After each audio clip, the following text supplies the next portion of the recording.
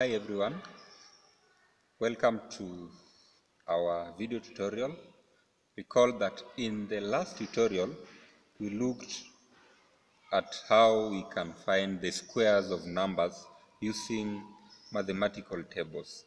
Today we are going to look at how we can find square roots of numbers using this mathematical table. So we are going to look at this 4-figure elementary mathematical table, and we are going to straight away look at where we have square roots of numbers. So as you can see here, this is square roots of numbers, and these numbers lie between 1 and 10, meaning this is the range between 1 and 9.9 because this is less than, so it's not actually 10, it's 9.9. And then again we are going to notice that we can get the square roots of number which lie between 10 and 99.99.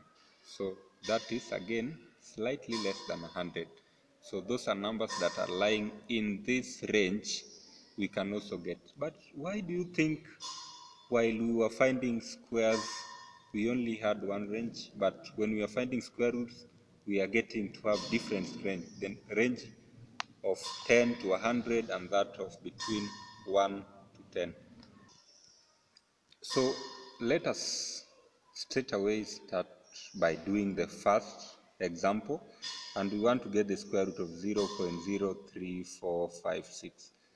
So we can write this number into standard form, and from the table that I've just shown you we can either put it in the range of between 1 to 10 and or between 10 to 100. So let's have those two in place, then we shall look at which one in particular we are going to use.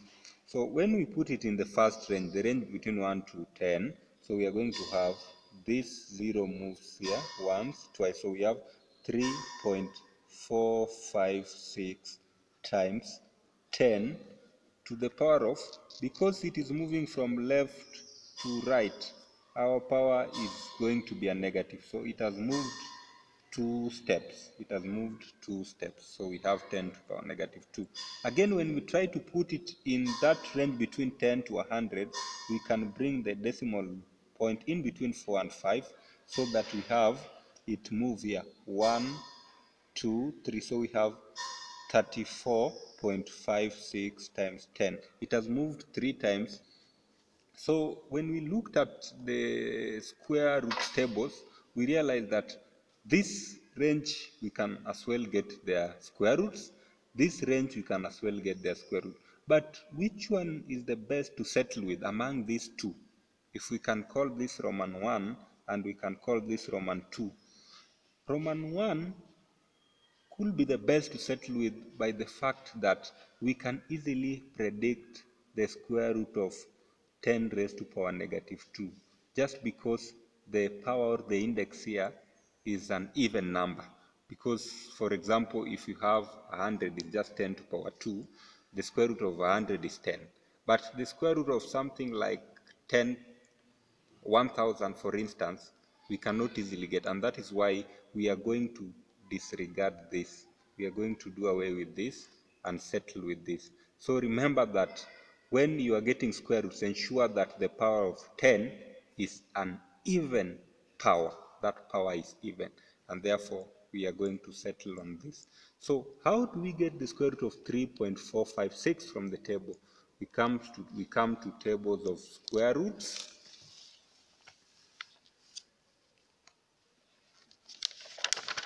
Then we look at 3.456. So we have 3.4, 3.4.